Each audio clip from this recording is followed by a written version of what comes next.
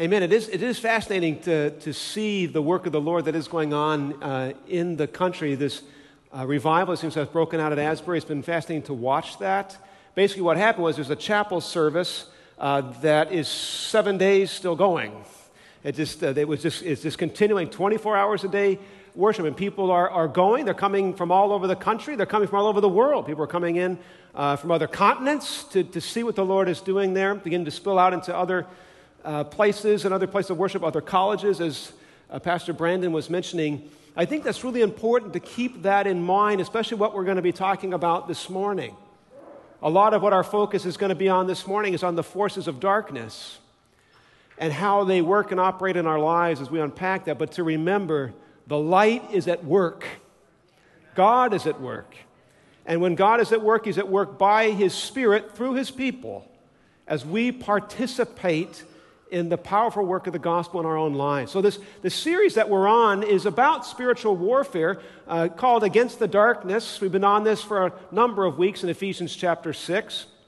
We opened that time together where we are reading that the Apostle Paul is instructing all of us to be strong because we find ourselves in the situation of a battle.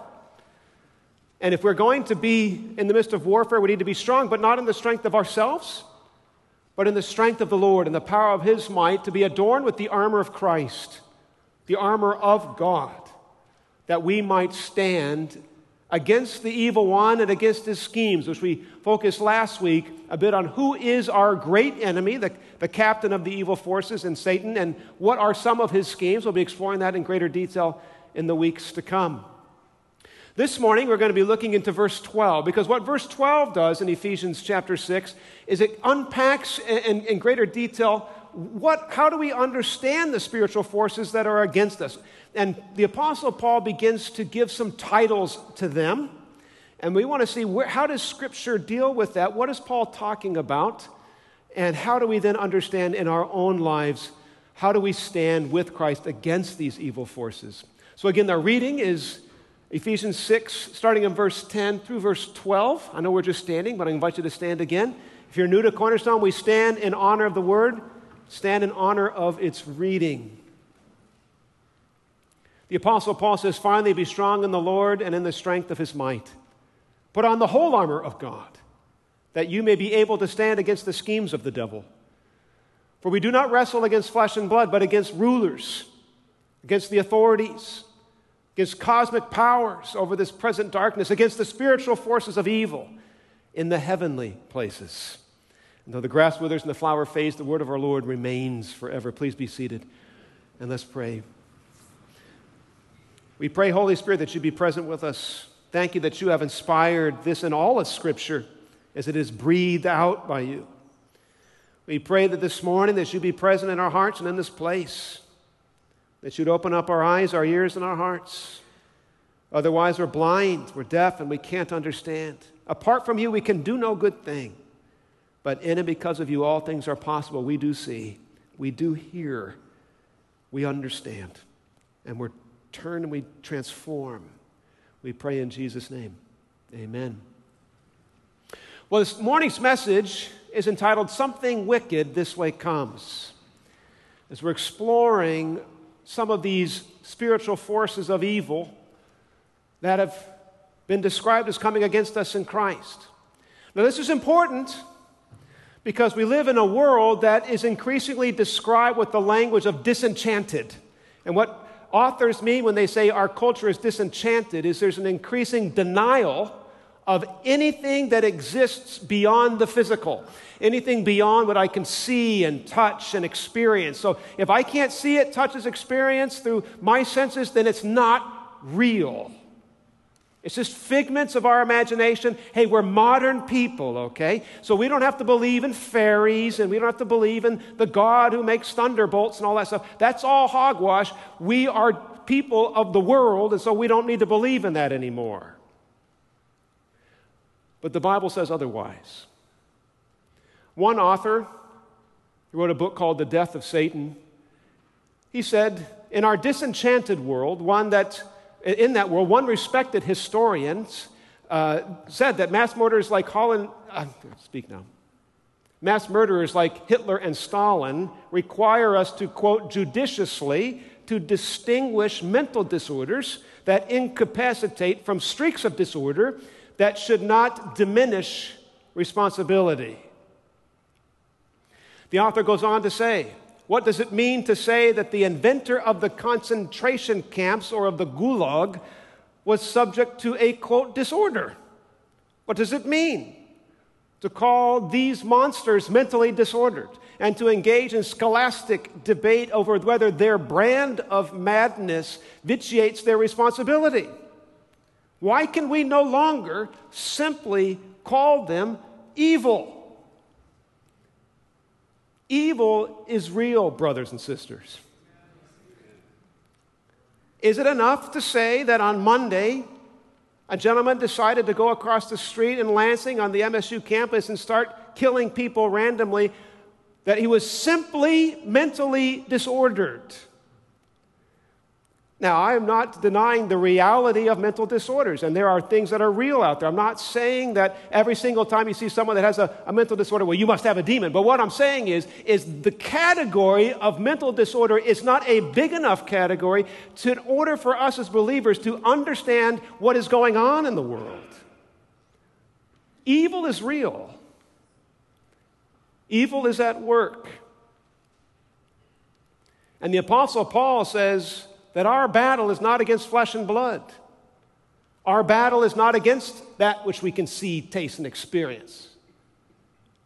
He says that what we're at war against are spiritual forces of evil. So we went together to talk, what are these powers? How does the Apostle Paul talk about them? How do they operate? We're going to look at one way in which they operate. I'm not saying it's the only way. And how do we begin to resist them? At least one way of thinking about that, not the only way. What are these powers that the Apostle Paul is talking about? He says in verse 12, with a number of clauses, he describes them in different ways. Probably the largest category is what comes last, that these are spiritual forces of evil in the heavenly places. This helps us understand whatever has come before. Remember, these are not physical things, right? They're not flesh and blood. They are spiritual, the unseen realm, and they are against the Lord and his goodness. He then, given that kind of general category of spiritual forces of evil, he calls them rulers and authorities. So whatever these titles are, they are spiritual and they are against the Lord. Now, this can be used in Scripture of human rulers and things. So this is specifically being applied to spiritual powers, spiritual authorities against God. It's not the only place in Scripture it's used. Another place in Scripture where these titles are used in this sequence and order of rulers, authorities, and powers is in 1 Corinthians 15. Now, 1 Corinthians 15 is the chapter of the Bible that most of any chapter unpacks the reality of Christ's resurrection. And it says that Jesus will be coming back. And when he does, it says, then comes the end at the return of Christ, and he will deliver the kingdom to God the Father after destroying every rule, every authority, and every power. You see, Jesus on the cross has already been victorious over these spiritual forces, but he will be completely destroyed when Jesus returns. Until then, what is he doing? He's reigning. For he must reign until he has put all things under his feet. So Jesus is reigning, and when he returns to consummate his kingdom, all these forces will be destroyed. And in Ephesians, we saw it in chapter 6, it uses these titles. It uses in two other places, in chapter 3 and in chapter 1. And in chapter 1, it says something very similar to the book of 1 Corinthians. Chapter 15, he says that he, God the Father, raised Christ from the dead and seated him at his right hand in the heavenly places. So Jesus is right now in the heavenly places at the right hand of his Father, and he is above all of his enemies. He is above every rule. He is above these authorities. He is above these powers. So when you're at the right hand of God, you are reigning, and just as 1 Corinthians 15 says, he's reigning above his enemies because he has been brought far above them. He doesn't say he's kind of at par with them. We'll see how this turns out. He is far above them. He is above every name that is named in this age and in the age to come. So these rulers and authorities are very real. They are powerful. Jesus is reigning above them. And the end, when it comes, will completely destroy them. He also describes them using this phrase, cosmic powers. Now, I'm going to show you the Greek word, not to appear smart, but just to show it to you, because this word is kind of unique. So the word that's translated cosmic powers is a Greek word. Actually, it's two Greek words smashed together to form one word. One is the Greek word cosmos. You probably heard that word, cosmos. It just means world. And then krator. So krator means to rule. Or at least it can mean that. That's what it means here. So it's like, that's why it says cosmic powers. Some people use world rulers and other types of translations. The thing that's interesting is this word, cosmokrator, is never used again in the Bible. It's only used one time. It's never used in the Old Testament, Septuagint translation. It's never used in sacred scripture apart from this one time. Now that presents a bit of a problem when it comes to interpretation, because normally what you do is you look where a word is used, you look in other places of scripture where it's used, and then you begin to understand what sacred scripture means by this term. But when it's only used once, you can't do that. You can't turn to another place and go, what's used here, there, so that's what it means here. So the question is, where is Paul getting this term?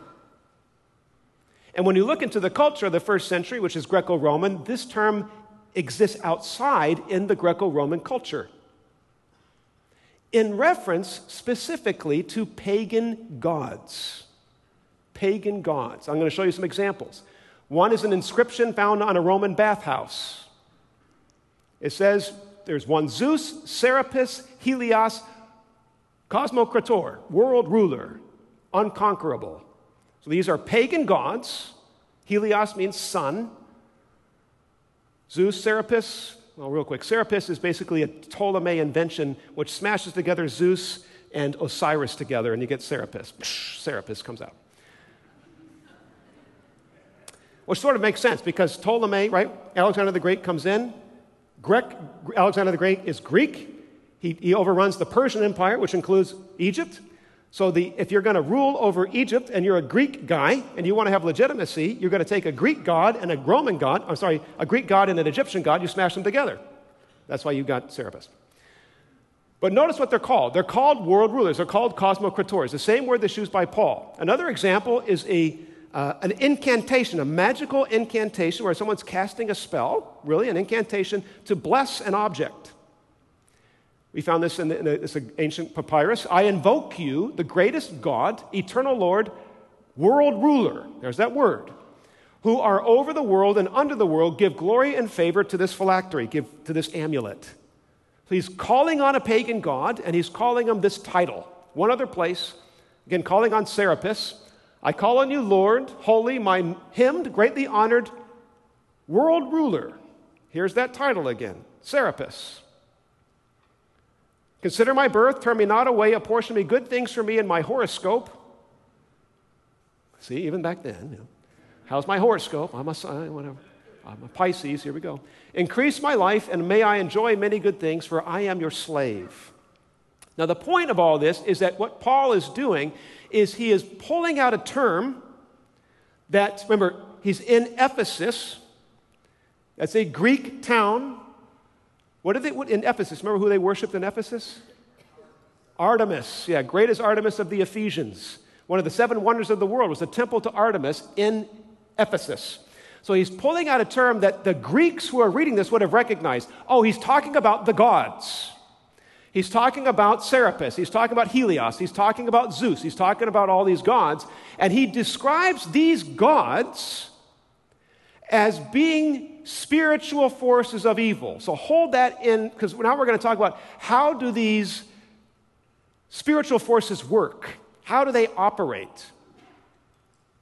And I think the Apostle Paul is going to show us something here in his letter to the Corinthians, which is going to help us understand how they operate not only then, but how do they operate now in our lives, in the world around us.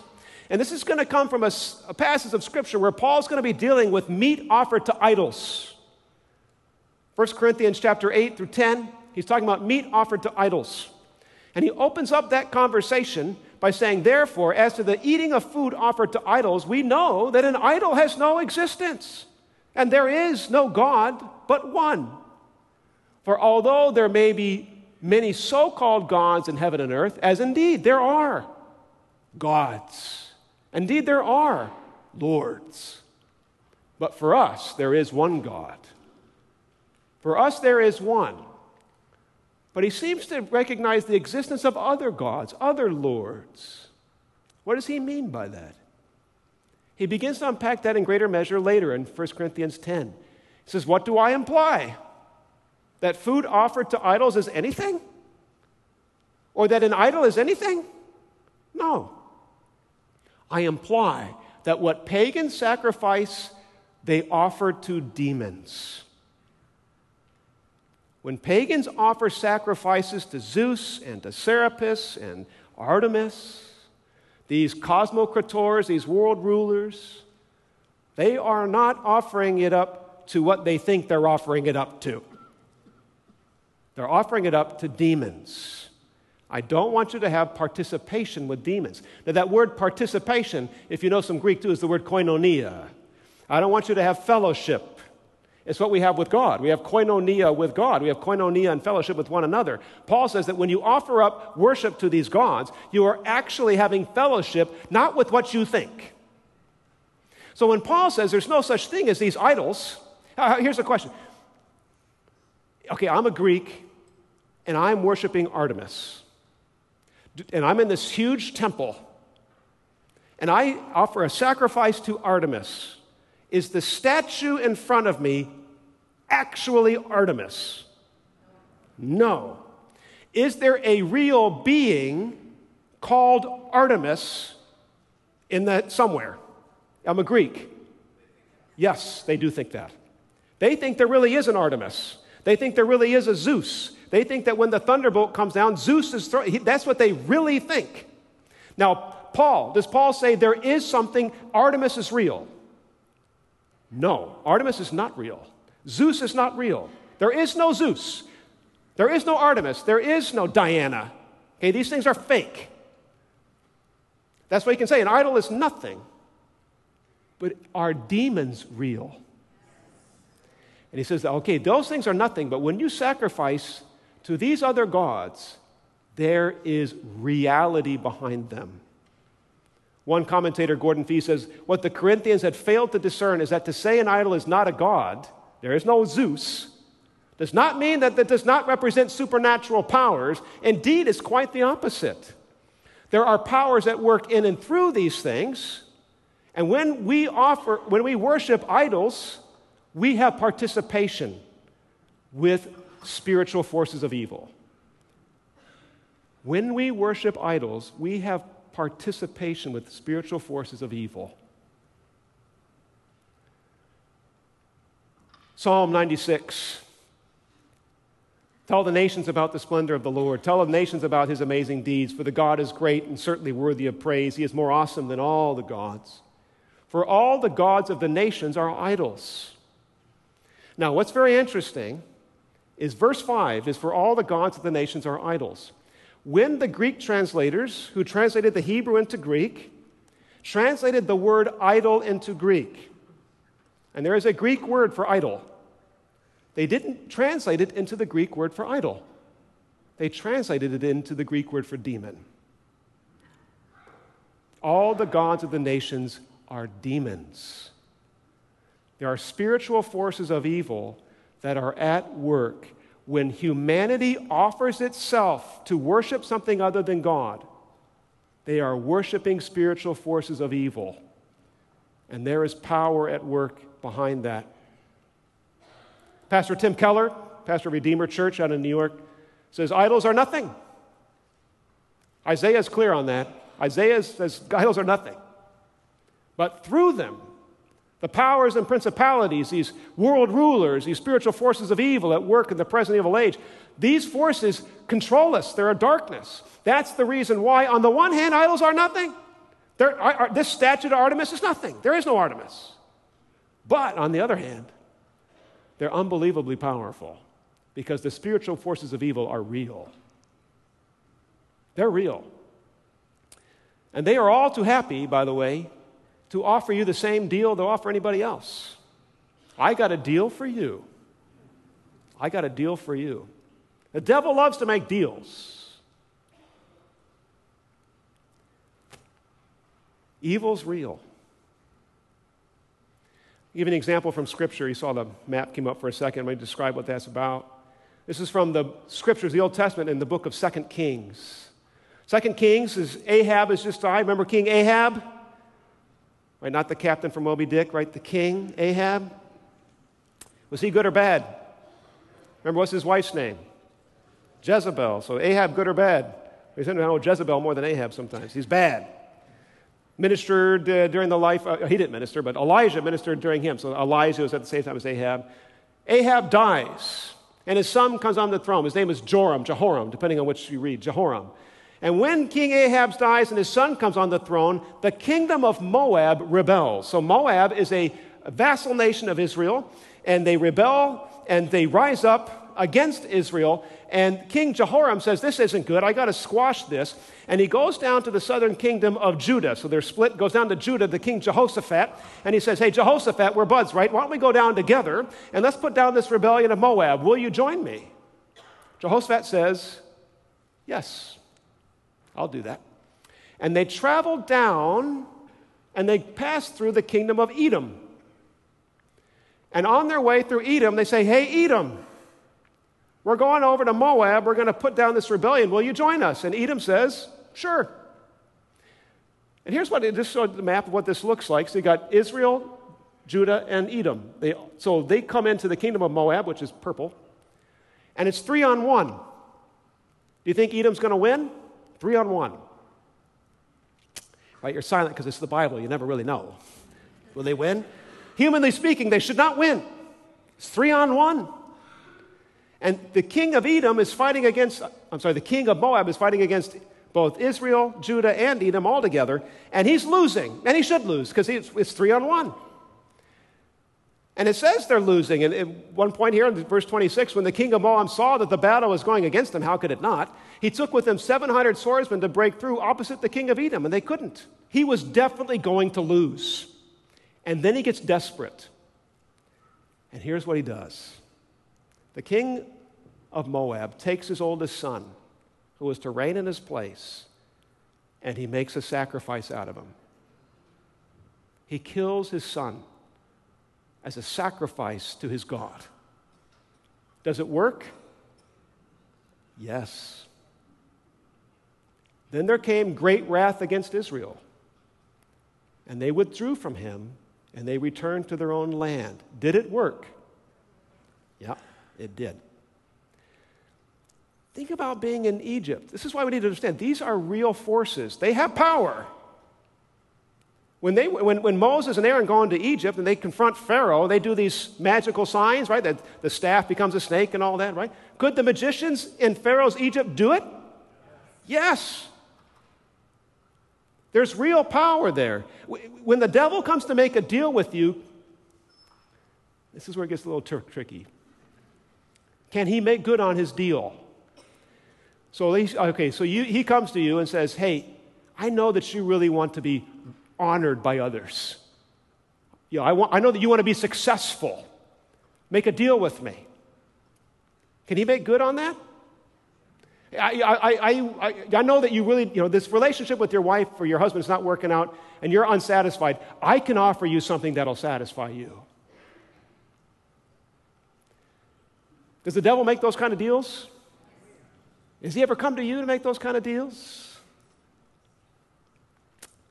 Yeah, sure he has. The thing is, there's oftentimes short-term benefits. Just like drugs, right? Okay, I do 1 hit, 2 hits, all of a sudden my life's over. He'll come to you, yeah, I'll make your life better. This isn't working out with your wife? Just look at these images. You'll get all the... By the way, men, women, listen to me. Pornography is opening you up to spiritual things of evil. Just be honest. Don't play around. Young people, don't play around. There's real things. They'll come to you, oh yeah, I'll offer you life. I'll offer this to you. It will end things for you. That's, I think, part of why Jesus says, look, what can profit a man profit a person, a woman. And not just in those ways, other ways. You can gain the whole world. Satan will come. Didn't Satan offer Jesus the whole world, literally? Here's all the kingdoms of the earth. I'll give them to you. Could he make good on it? Did they belong to him? Maybe that'll be next week. Come back tonight, maybe we'll talk about that question. Did they belong to him? What did it profit a man if he gains the whole world but forfeits its soul? What shall a man give in return for his soul? For the Son of Man is going to come. Look, there's going to be judgment. He's going to come with his angels in the glory of his Father, and he will repay to each person according to what he's done. These are real things, folks. He's going to come to you, and he's going to offer you life, and he's going to deliver you to you death. It will leave you empty. It will leave you alone. And it will leave you, I hate to use this word, pathetic. Because that's what the devil wants for you. That's what the devil wants for you. So how do we resist? What do we do? How do we... there's so many things to say here. How do we resist? Let me suggest to you at least one way that we resist. We resist by drawing near to the Lord. That's sort of how predators work. He's described as a lion, right? A lion is a predator, fair? How does a lion go about which one of the herd it's going to attack? Now, some people say it attacks the weakest one. What really is, apparently, as they've studied this, they attack the one that gets separated out. Now, often is the weakest one. So when you're together, you're safe. But when you scatter, then you're in trouble. To resist, we draw near to our God. We draw near to the Lord. And we keep tight fellowship with him. I'll give you a couple of just examples. The Lord says basically, look, you need to be on my side. Are there sides here? Do we need to choose a side? Yeah, oh yeah. Oh yeah. As an example, then we're going to close. Sorry, give me a few seconds to develop this. Exodus. What chapter of Exodus is the Ten Commandments given? Chapter 20. So remember, they come out of Egypt in the beginning. Song of Moses as they pass through the sea in chapter 15. They come out to Sinai. Chapter 19, God comes down with the Ten Commandments. And he tells the people of Israel, here's the deal. I'm the God who delivered you. I'm the one who's brought you out from bondage to Pharaoh. Will you be my people? Here's what it means to be my people. You need to obey me. Here's what it means to obey me. And we'll have a relationship together, but will you be my people? Yes or no? And the people say, yes, I will be your people. But they had the Ten Commandments, right? So then Moses goes up on the mountain. How long is he gone? 40 days. Too long? Apparently. Because all the people start getting like, well, what's going on? Where'd this Moses guy go? What's the first commandment? Thou shalt have no other gods before me. What's the second commandment? You shall not make an image. Anything in the heavens above, the earth beneath, the waters under the earth. You shall not bow down nor serve them, for I am the Lord your God. What's the third commandment? You shall not bear the name of the Lord in vain. They break all three within 40 days. Moses comes down off the mountain, and he finds the people at play. Now, that's the euphemism there, at play. Because the thing is, when we give our lives over to demons, it affects everything. We get pulled into darkness. The book of Ephesians says that we can't even speak of what people do in darkness because it's so shameful. And we give ourselves over to those forces, we begin to do things that are shameful. And our lives begin to turn into darkness. Moses comes down off the mountain. He sees the people being twisted into darkness. And when he comes down to the foot of the mountain, and he says he saw the people breaking loose. And he stood at the gate of the camp. He says, who is on the Lord's side? Come to me. You see, I think that Jesus this morning wants to say, there's spiritual forces of evil at work. Are you on my side? Come to me. Be near to me.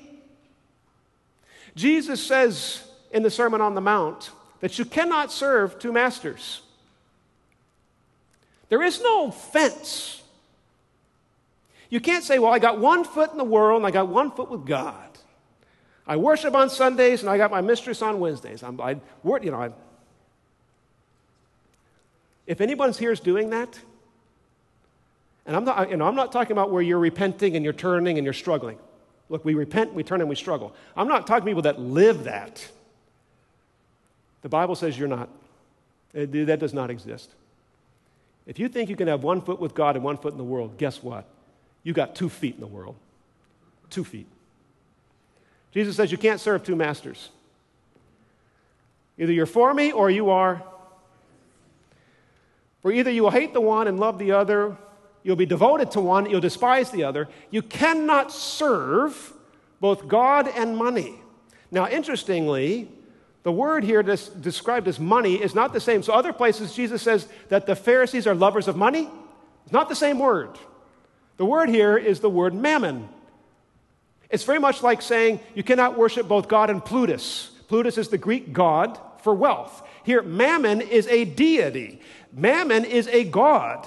Mammon is a world ruler, to use Paul's language. And he says, you cannot worship me and worship mammon at the same time. You cannot be devoted to me and be devoted to another source of salvation, another source of security, another source of life. As believers, we go to one place for life. Where do we go to for life, believers? Jesus Christ and Jesus Christ only. When other things present themselves to us as sources of life. Now, I'm not talking about, hey, I love the Lord my God and He is my God, and the Lord my God gives me gifts and they're good. I'm not talking about that. What I'm talking about is where we go to for life, for salvation, for security. Not the good gifts that God gives us, but when that becomes our God, when we pursue that, we are having fellowship with things we don't want fellowship with. So as we leave today, man, there's so much more to say. When we leave today, I just love for us as a people to make a declaration of where do we stand. We don't stand with spiritual forces of evil. We don't stand with those realities that want to twist you and turn you and pervert you and to make you something unhuman. And that's where we get that phrase, inhuman. That was an inhumane thing, because that's what evil wants to do, twist you into something that's not human. And to declare this together from the book of Joshua, the very last verses in the book of Joshua. Because in the book of Joshua, he gives a challenge to the people. And I think maybe the Word of God want to give a similar challenge to all of us this morning. Whose side are you on? Are you going to draw near to me? Because there's real evil out there. And so as we do that, I have a couple slides that I'll read, and I invite us to declare this together as our declaration of faith. If you would stand with me as we do this. And look, no one around you is going to know this. But I really only want you to say it if you really mean it. To really declare, where is our allegiance? Because that's exactly what the forces of evil want, is your allegiance. So this is the passage in Joshua. Joshua, let's say the word of the Lord, the Spirit of the Lord would give this to you today. Therefore, fear the Lord and serve Him in sincerity, not with 1 foot here and 1 foot there, but in sincerity and faithfulness. Put away all these idols, all these gods that your fathers served beyond the river and in Egypt, to serve the Lord and serve the Lord. And if it is evil in your eyes, look, if you don't want to do this, if you want to give yourself to those spiritual forces of evil, if you want to be twisted and perverted, choose this day whom you will serve. Whether you're going to serve them, the gods of your fathers served in the region beyond the river, or the gods of the Amorites in the lands of you dwell. Who are you going to serve, them or the Lord? And if it's the Lord, let me just invite you, as this next screen comes up, if this is you, raise your hands and let's declare this together with one voice. This is our declaration of faith, of where we stand as renewed people in Christ. Let's declare this together with one voice. As for me and my house, we will serve the Lord. Let's pray. We thank you, Jesus, our victor, who has overcome these spiritual forces of evil. You put them to shame on the cross. And we thank you that we stand in your victory, adorned in your armor and your strength, and we can stand when the devil and his minions come to our gate. We stand in the finished work of Christ. We say, you can go packing. We ain't buying what you're selling. And Lord, if there's anyone here this morning that maybe has opened that door a little bit, we pray right now in the power of the Spirit, we would shut that door fast and hard. We'd repent, that we would turn to you. You are a gracious God. You are compassionate and merciful. You are slow to anger, and you're abounding in steadfast love. You will forgive us. You will cleanse us, and you will cover us with the righteousness of your Son. We all, like sheep, and go astray. Would you come and bring us back to yourself as we stand not in our righteousness, but in yours? We pray this in Jesus' name. Amen.